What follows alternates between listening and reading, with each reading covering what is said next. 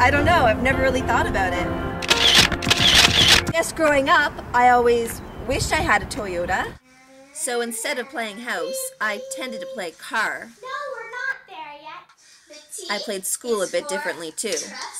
Trustworthy. The O is for affordability. I like telling people about Toyota.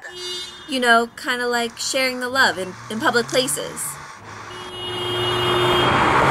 And I guess I've written a couple songs about my Toyota. I really love Toyota. So you're Toyota's #1 fan? I don't know. With millions of Toyota owners in Canada alone, how could they say I'm #1? I wouldn't go that far.